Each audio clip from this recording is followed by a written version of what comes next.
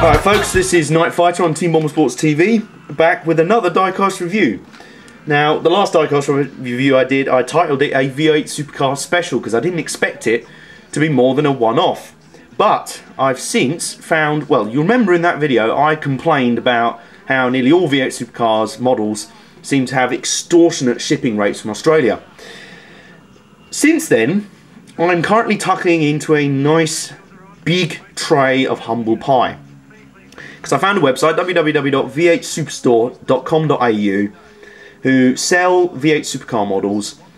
Their postage to the UK is 15, not 50, as some places have quoted me, Australian dollars, which is about £8 and about 10 to 15 American dollars.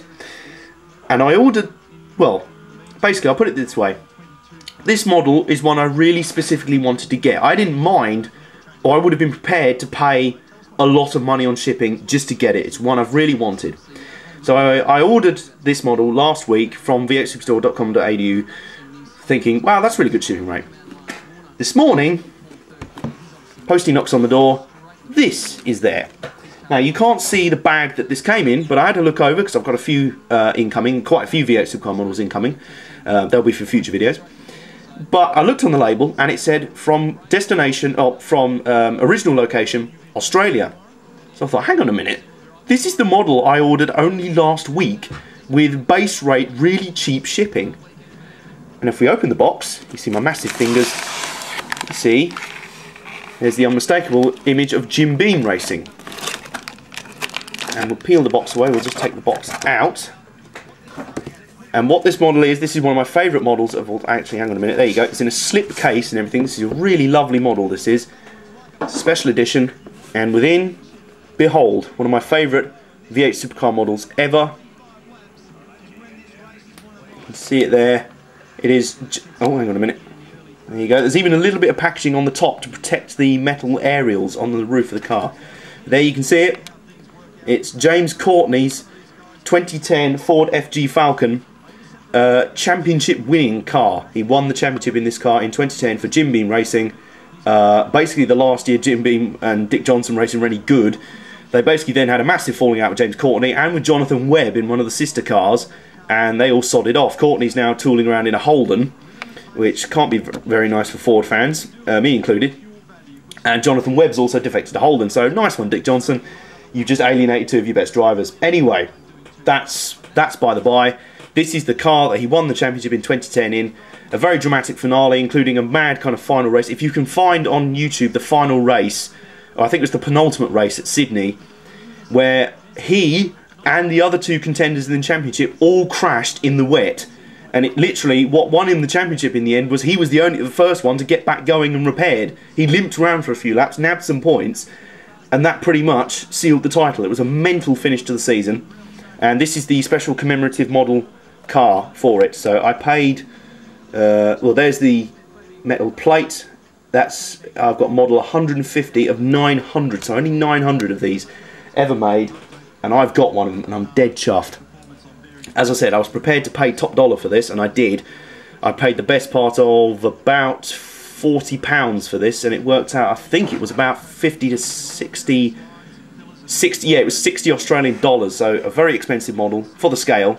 Well, not actually, it's about $10 more, but it's a special edition championship-winning car.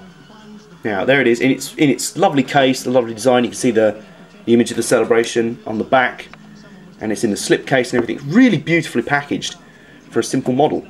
Now, we are looking at the model itself, so let me just deploy my screwdriver here. I'm going to do something that model diecast collectors across the world will think is absolute sacrilege, sorry. And I'm going to take it off its base. Oh no! No! I've just inadvertently broken the packaging. It's alright, no one noticed that. I'll fix that at some stage. Diecast collectors around the world absolutely wincing now. Not only have I taken the model out of its box, I've broken the box. They're now in floods of tears across the country. Across the world even. Come on. Very long screws on this thing. Here we go. I may as well show you. It's there, very simple. Notice, interesting point here, NASCAR fans, of which many of my viewers on my channel are, and I am of course, Notice this is an alcohol-sponsored car, but there's no stupid packaging.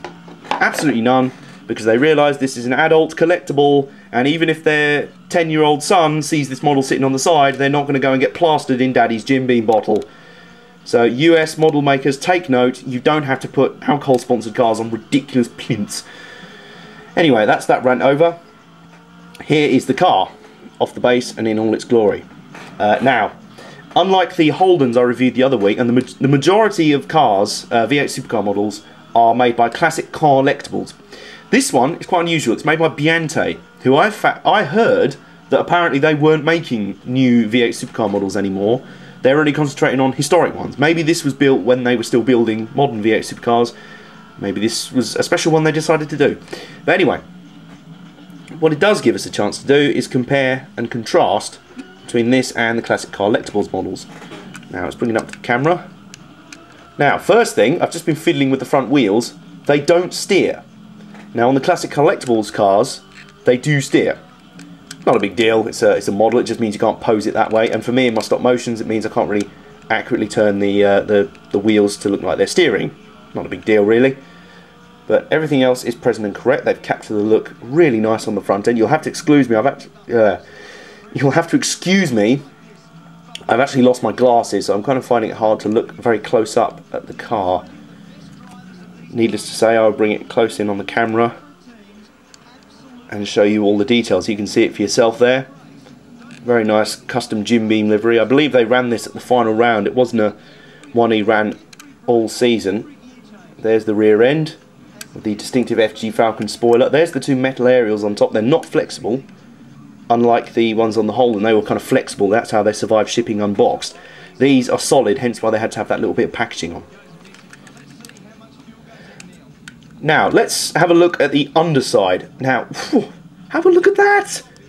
That's a real cut above what we got on the... is it a cut above what we got on the Holdens? Let's bring in one of the Holdens to have a look. This is a Classic Car Collectibles Holden. It's the Will Davison model I showed you last time. Put them side by side. I'd say the Biante model has more detail. I mean, look at that. Incredibly intricate detail on the bottom here. Really, really nice. You can see the entire Watts linkage at the back. I believe that's the fuel cell or the battery. All the exhaust system, the suspension. Really, really nice. The only thing that would make it any better, obviously, is if it worked. But you bring round. There's detail inside the car. There's the roll cage. All in there. Really nicely fine detailed windscreen wiper as well. It's all there. You really do, with these models, you really do pay for what you get. It does seem to be, well, it is top dollar, but you really do pay for what you get, and what you get here is a splendid model that is going to really look the part in my upcoming V8 Supercar stop motion series, as you've probably heard me banging on about lately. Obviously this now takes my total, I'll zoom out a bit, this takes my total of cars up to 3. There you go, there's the Ford sat amongst the two Holdens, and I also have another 4, I have another 4 cars on order, on their way hopefully very, very soon. So with any luck, my V8 Supercar stop motion series should be taking off in the new year. Watch out for it, and I promise I'm going to do it. I know I've promised to do stop motions a lot recently, and then sort of haven't, but I promise you this one will happen. And these cars are going to be the stars of it. And in the meantime, until then, this has been my review of the Biante model cars 1/43 scale, James Courtney, 2010, Ford FG Falcon, Jim Beam Racing, stroke Dick Johnson Racing. It is actually Dick Johnson Racing, they just call it Jim Beam Racing because it's Jim Beam that's the main sponsor. So yeah, a lovely model. It's now going to take pride of place as one of my favourite models on my shelf, and it's going to be lovely. So expect to see another stop motion test or so very, very soon. I am getting new equipment and new stands and tripods and practicing with new techniques to really make the new series really, really good, a step above anything I've done before. So watch out for a few more short clips very soon, and some more diecast reviews when the next batch of V8 Supercars I have on order come in, which should be very, very soon. In the meantime, have a lovely day, have a nice weekend, and I shall see you soon.